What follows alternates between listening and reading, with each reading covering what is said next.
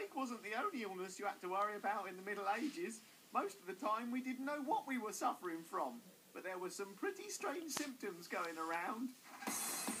Don't miss out on the latest dance craze that's taking the city of Strasbourg by storm! Dance fever. Join the hundreds of people who are literally dancing in the streets! It's Strasbourg, it's 1518, and everybody's dancing and nobody knows why! It's like they've got Dance fever.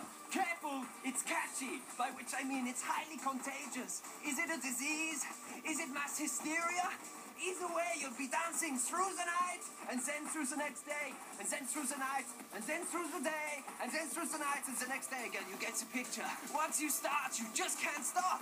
You'll be dancing until you die from exhaustion.